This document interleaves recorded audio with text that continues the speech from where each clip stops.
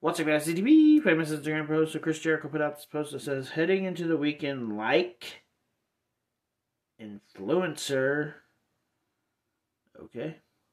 I think there's way too many groups in AEW.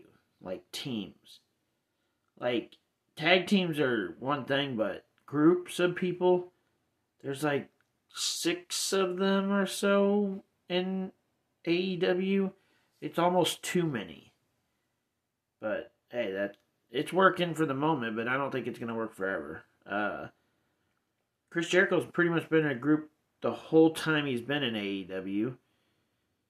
Uh, so the Inner Circle and now this new group, which I don't even remember what the heck their names are called. Uh, because there's a new group every week, a new group built every week. Now, Daniel Bryan and John Moxley are in a group. Because there's now 3 characters, and I think they're getting ready to add a 4th probably.